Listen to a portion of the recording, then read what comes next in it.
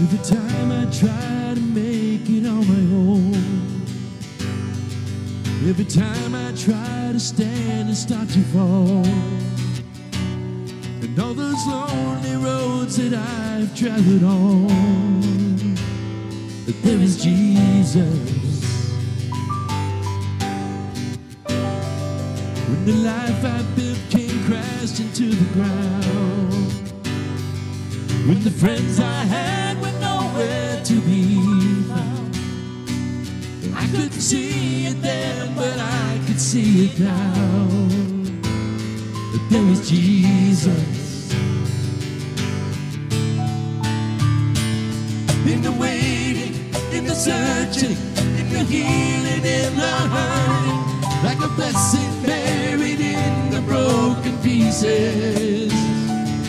Every minute, every moment, where I've been, where I'm going, even when I didn't know it, couldn't see it, there was Jesus.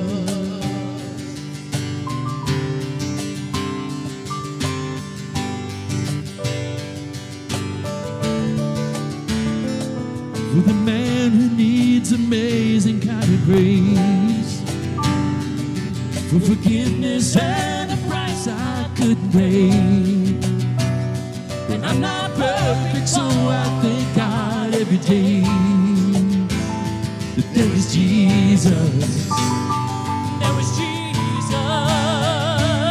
In the waiting, in the searching, in the healing, in the hurting, like a blessing buried in the broken pieces. Every minute, every moment, where I've been, where I'm going, even when I didn't know it, I couldn't see it, there was Jesus. In the valleys, there was Jesus. In the shadows of the alleys, there was Jesus. In the fire, in the flood, there was Jesus. Always is and always was. Yeah. Oh, I never walk alone.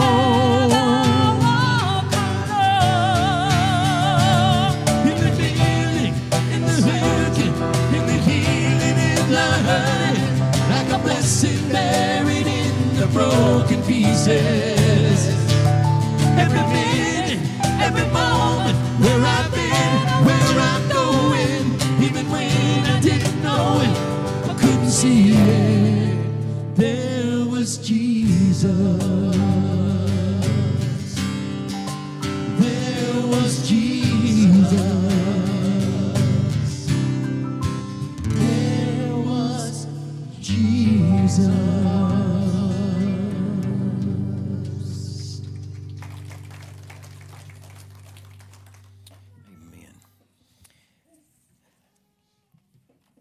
I want to bring a message this morning about God's amazing grace. It's found in Hebrews chapter 4, verses 14 through 18, and more specifically in verse 16. You know, how many of you have ever worked a job and maybe someone, your boss or someone who is over in authority says to you, I want you to know as you begin this job, I always have an open door policy. You ever heard that expression? Which means it's supposed to be an invitation to where anyone can come into that particular office at any given time because it's an open door policy. Well, I want you to think of this. The throne room of God is an open door policy where God anticipates and expects us to approach Him at any time of the day with any need that we have, any concern on our heart. Why is that? Because His grace is sufficient to meet our every need, and His riches of glory are available readily to supply whatever needs we have. And that grace is God's powerful love that is such a mercy given to us that is beyond what we could ever even imagine in our life. Now, I like to think of what this verse tells us, and we'll read it in just a moment, that when you have a need, and I have a need, and it's almost as if we are making our way to God's throne. And if there were any distractions in heaven, all of a sudden, just the one inkling of a thought of our moving toward God to His throne room, heaven becomes silent with great anticipation that one of God's chosen children, the son or daughter, is getting ready to approach God in His throne room because it's an open door policy. And something's going to transpire between that person and God that is holy, that is amazing, that is powerful. A transaction will happen, not that God needs to be changed, but we need to be changed and we need to be impacted. God's heart will be blessed when He receives all the praise because He inhabits the praise of His people, yes. But our hearts will be overwhelmed because of the communication that we have with Abba, Father, our great daddy. All right, in Hebrews chapter 4, verse 16, it says, "Let us therefore come boldly unto the throne of grace, which we may obtain mercy and find grace in the time of need." Let us therefore come boldly unto the throne of grace, that we may obtain mercy and find grace in our time of need. In fact, in Hebrews chapter 4, verse 14, it says this, putting it in its context, "Therefore, since we have a great high priest who has passed through the heavens, Jesus, the Son of God, let us hold fast to this confession. For we do not have a high priest who is unable to sympathize with our weakness, but one who has been tested in every way as we are, yet without sin.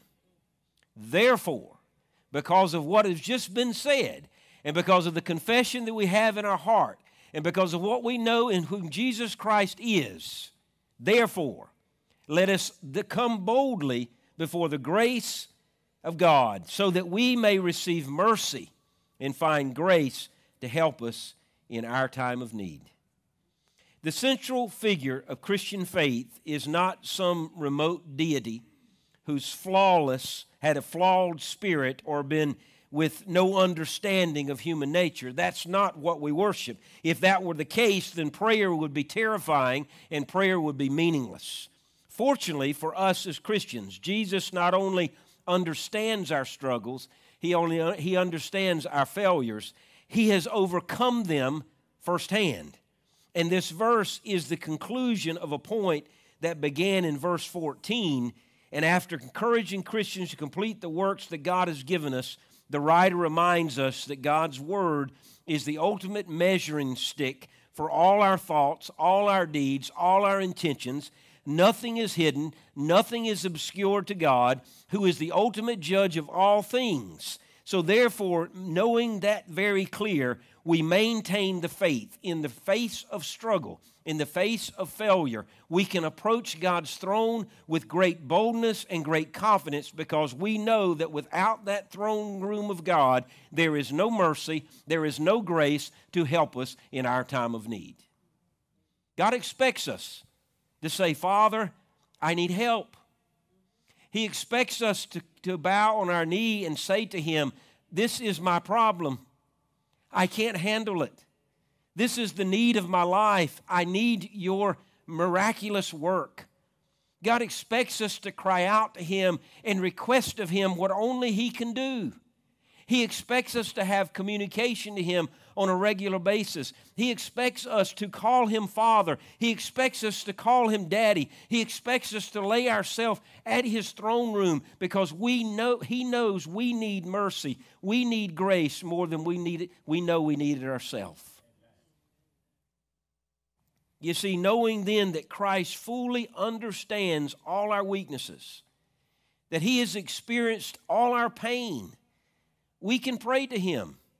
We can come to God asking for mercy, asking for help, asking for forgiveness. We can be confident and we can be assured in such prayer, in such dynamic. For Jesus is considered worthy of more glory than Moses, just as the builder has more honor than the house. That's what Hebrews chapter 3, verse 6 says.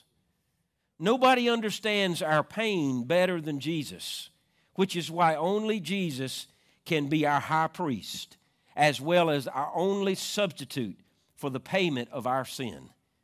You realize that the confession that we believe, that Jesus is our high priest, that he is taking care of all of our spiritual needs, that belief allows us the wonderful position of having that open door policy to go to God at any time, any place, with any need, with any concern of our heart, and we place it at his feet. And we say to God, God, here it is. And I come boldly before you because I believe in you. I believe in what only you can do. I believe in what you can do with my life. And I believe that you can turn a bad situation into good. You can make a difficulty become something easy. You can change things in my life. And so I come before you because I need your help. And here it is. Mercy and grace is a gift to us. So why can we approach God's throne? Why can we actually approach God's throne? I want to give you a few things to think about. First of all is the fact that he redeems from sin. In him, in Ephesians chapter 1, verse 7, it says this, in him we have redemption through his blood, the forgiveness of our sin according to the riches of his grace. You see, we have reason why we can go to God is because we have been redeemed so that we can approach God. This verse transitions to the payment that Jesus made for us through his blood. And Paul is referring to Christ's death on the cross as the sufficient and only payment that's needed for our sins so that all of us who believe we have redemption and can come before the Redeemer. And we say to God, thank you, God, for saving my soul. When was the last time in all that you prayed? It's real easy to say, God, I got a difficult day here and I need some strength. It's easy to say, God, I have a problem and I need help. But how many times do we just go to God and just say, God, thank you for saving my soul? In Jesus' name, amen. What a wonderful gift that you have been given, that I have been given. It is paid. We are paid for. We are released from the eternal penalty and the earthly power of our sins. This is freedom. Freedom not to be free, but freedom to be free in him, if that makes sense. Since he paid for our sins by his death, it cost him everything. And we are given the gift of redemption. As a result, the believer, the ultimate price has been paid. Now, this is by definition grace, the ability to become the child of God, because God provided a free way to know him by faith. So he's opened the door. God's grace is mentioned in reference to money, and many times with the idea of being the grace that is tremendous value. But we're not looking at it from a monetary standpoint. We're looking at it from such a wonderful understanding that you and I are sons and daughters of God, that all our sins have been forgiven because we all fall short of the glory of God according to Romans 3:23. And because we fall short of his glory, he gives to us the opportunity. He opens the door and says, because of Jesus, because I have redeemed your soul, I am allowing you the open door policy to come into my throne, to fellowship with me as a son and daughter unto the Father. Beautiful. Grace defined is God's unconditional, unearned, unmerited favor, and it's freely given. It is his unconditional love freely given to change, to transform, and to empower us for daily living.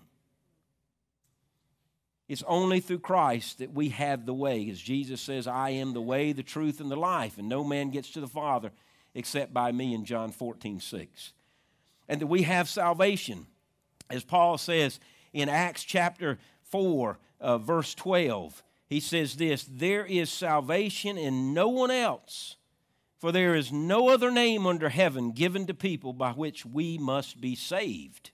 And that's Jesus.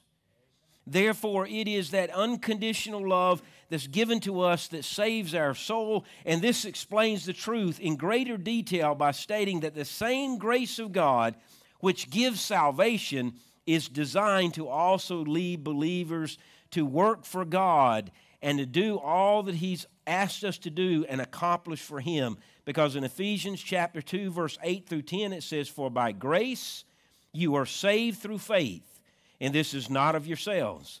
It is God's gift, not from works, so that no one can boast. For we are His creation, created in Christ Jesus for good works, which God prepared ahead of time so that we should walk in them. Beautiful. It's all about grace. Grace greater than our sin. Grace is greater than that which is within you. The first verse of Amazing Grace says this, Amazing grace, how sweet the sound that saved a wretch like me.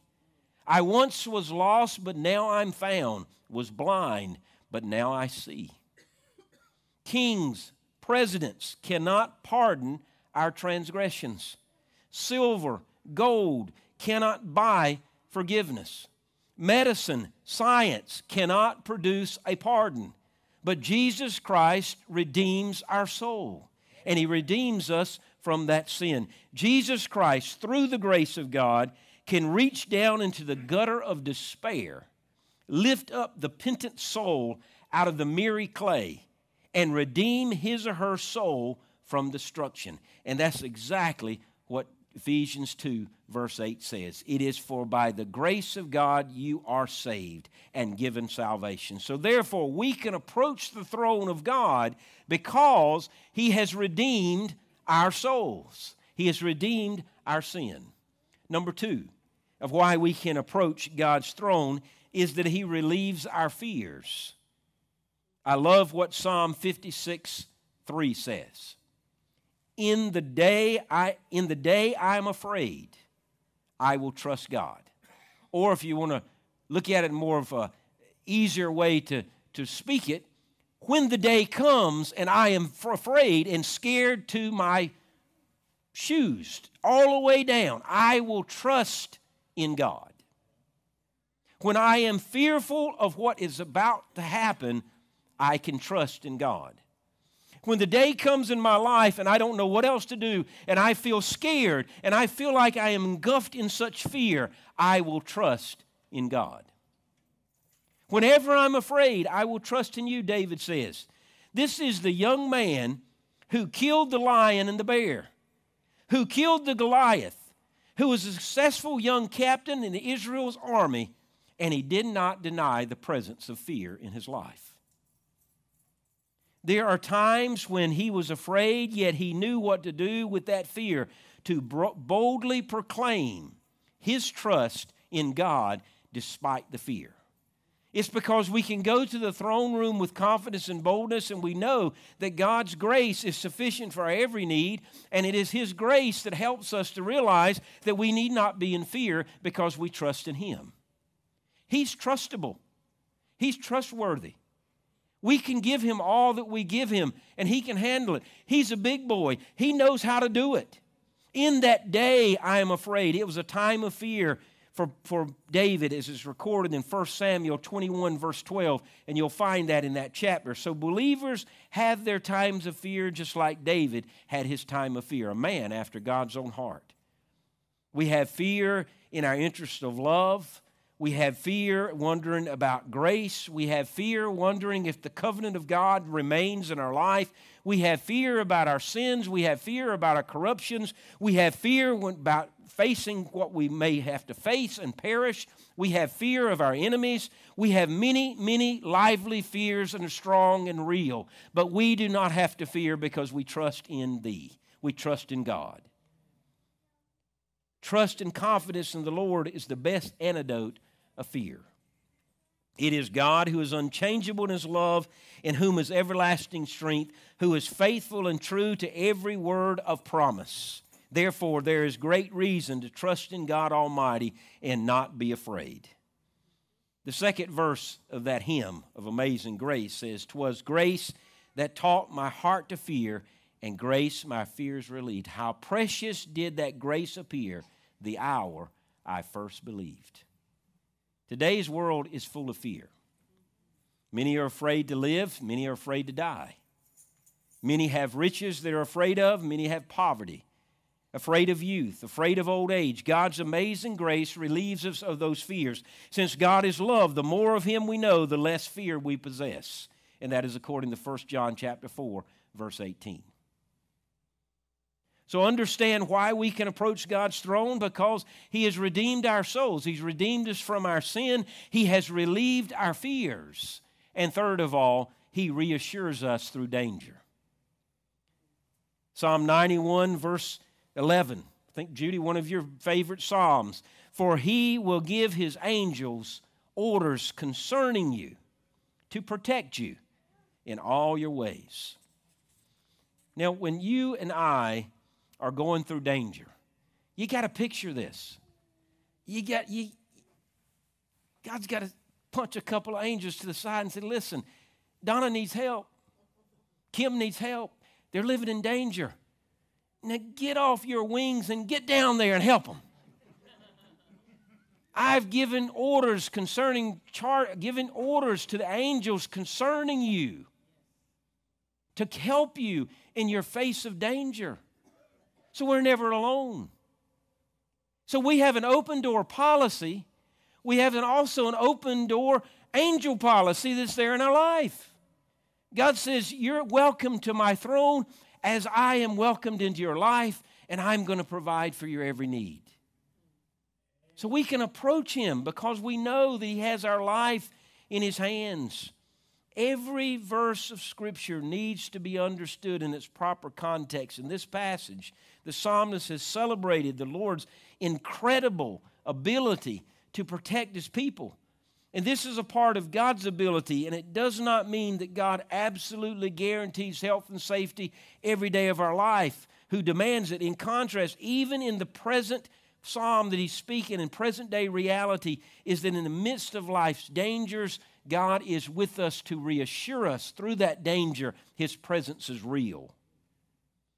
Satan will attempt to twist these very words when he tempted Jesus even.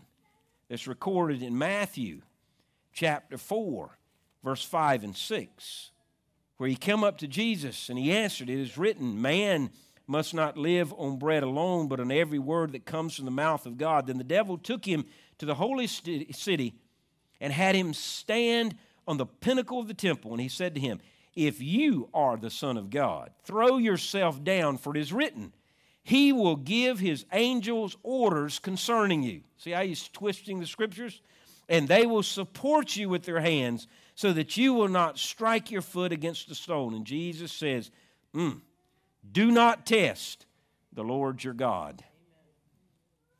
So understand that even in this context, the implication is that the words written here could be applied as a demand to God. No.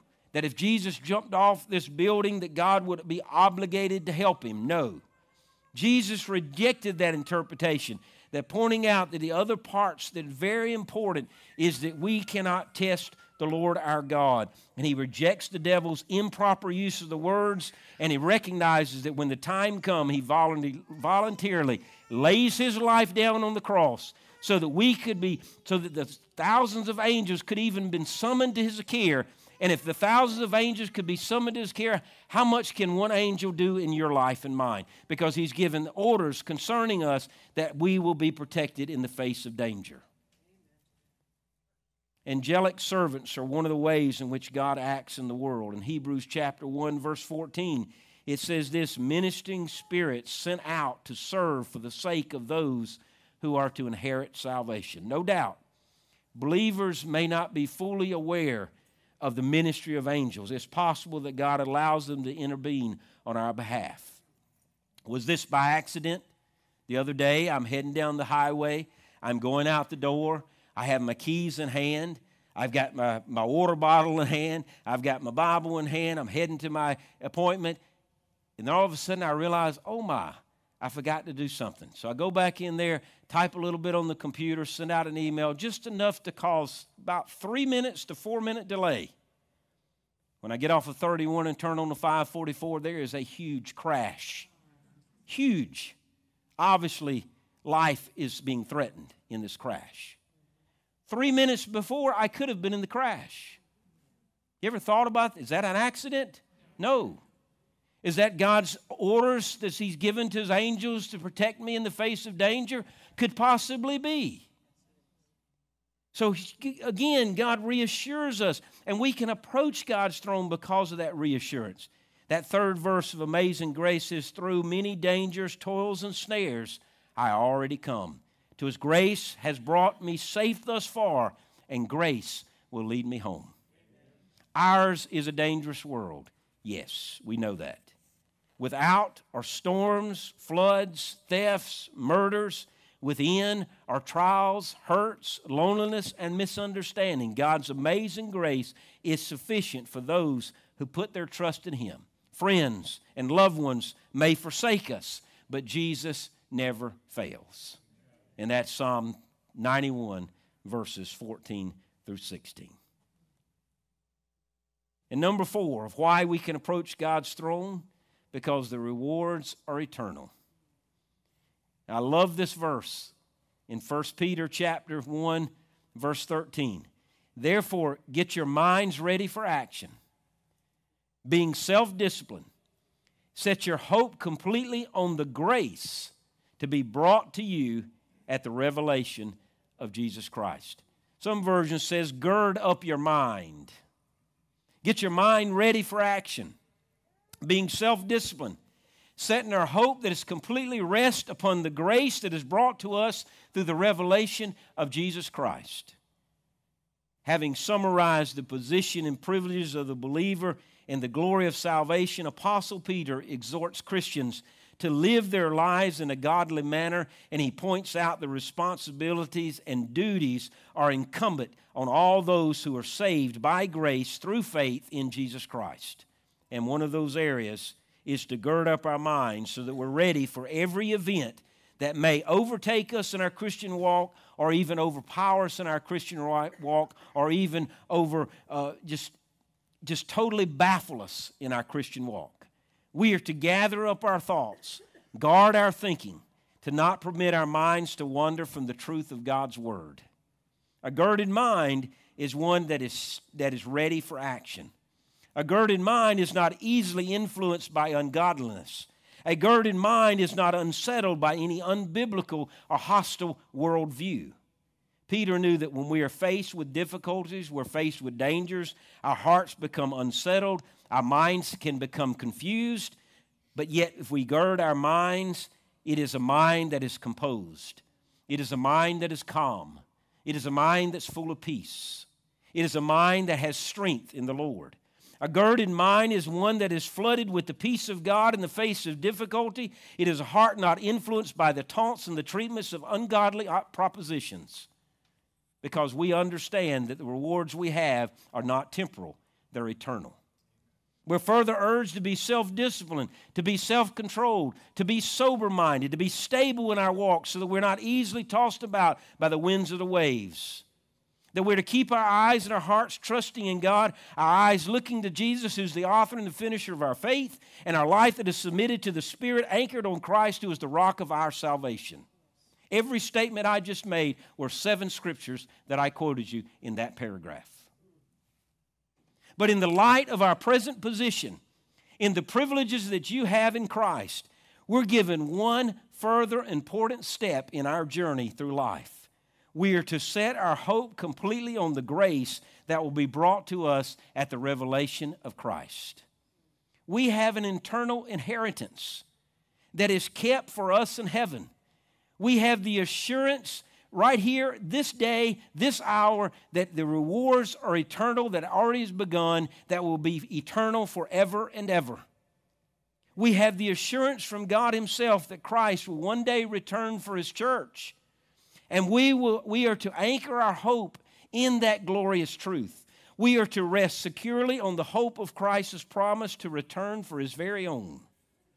The fourth verse of that hymn of Amazing Grace says, when we've been there 10,000 years, bright, shining as the sun, we've no less days to sing God's praise than when we first begun. Earth's treasures, earth's possessions, they're temporal. They wear out. They rust. They decay.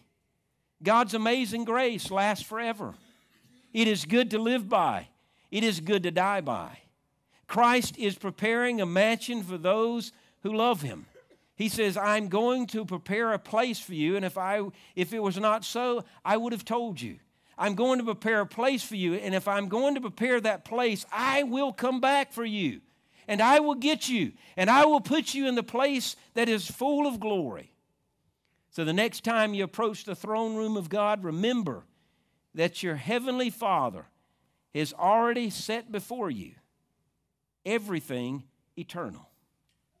You come to God confidently with great assurance because God's grace is amazing. So we can approach God's throne room because of redemption, because of relief, because of reassurance, because of rewards. We're redeemed from our sin. We are relieved of our fears. We are reassured through our dangers, and we are given rewards that are eternal.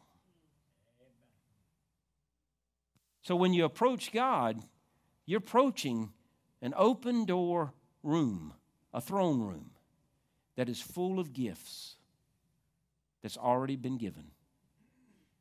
Why not just approach Him and say, Father God, I've just come to spend time with you. I'm going to be silent, and I'm just going to worship in your silence, in your presence, because you're God. Thank you for your grace. Thank you for that amazing grace. Thank you for all that you've done for my soul. Thank you for the promise of abundant life that I live today. Thank you for the promise of everlasting life when I breathe the last air that I have on earth will just be the beginning of life eternally. That should excite us. That should make us just jump for joy. Are you in need of God's mercy? Are you in need of God's help today? Call on Him. Don't be surprised when He meets your needs. Be full of amazement and honor and joy, thanksgiving. God's a good God, and He's ready to give that goodness to you and me. Just ask Him, Lord, I need help, and I need mercy. That's probably when He just says, thank you for asking. Because I'm just overflowing with mercy and help today, and I'm ready to lavish you. Father God, we call upon you, and we together approach you in great reverence, in great honor, and in awe. To realize the fact that we're given the station and position of crying out and calling out and talking to the Creator of the world. We're talking to the one who's died for us. And we thank you. We're talking to the God who can perform miracles, who can take the lame and give them feet to walk upon, can take a weary people in the face of danger in a Red Sea and part it. And take a thirsty people and provide water through rocks. Can take a hungry people and provide food through fish and bread. Who can take an individual who's filled with all sorts of awfulness in her life, going from dead-end relationship to dead-end relationship, and give her living water. Lord, we approach you because we know that you're the God of all that has ever been and all that will ever be, because you're the same yesterday, today, and tomorrow. And we cry out to you as Abba, Father. Thank you for providing us the pathway to mercy, providing us the gateway of grace, and all we have to do is request it. Thank you, God, for allowing us the moments we have to just experience you and experience your presence. Thank you for receiving us as wretched as we are and as dirty as we come, that you receive us and clean our life up with your Spirit. Thank you, God, for loving us all and providing us all this amazing grace. In your name that we pray. Amen. Amazing grace, my chains are gone, is the invitational hymn today. Let's sing this together. Sing it like we believe it. Let's stand.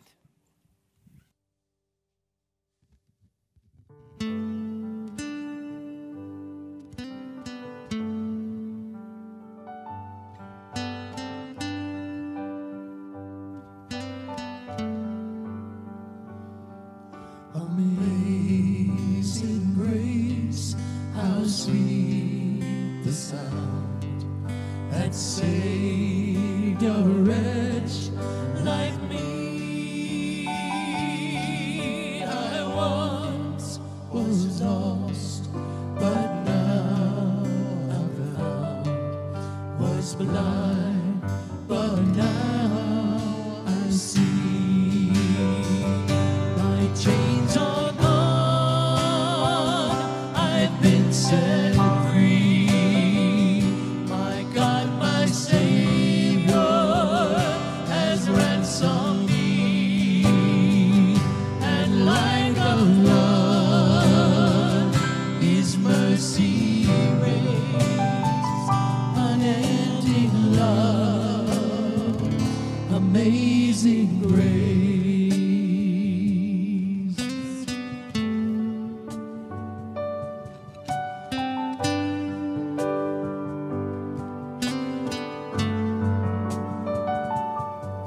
'Twas grace that taught my heart to feel, and grace my fears relieved.